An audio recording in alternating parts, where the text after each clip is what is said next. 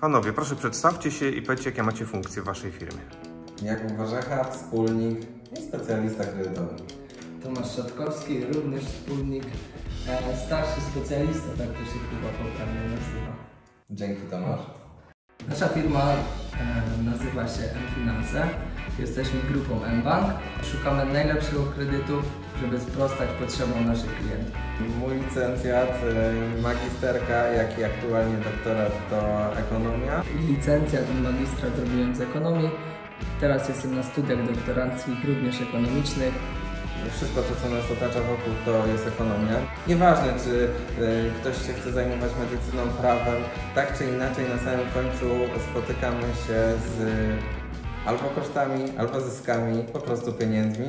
Uczelnia nauczyła nas, że musimy być odpowiedzialni i sumiennie podchodzić do każdych zadań i wtedy na pewno jesteśmy w stanie osiągnąć sukces, czy to na uczelni, czy to też w biznesie.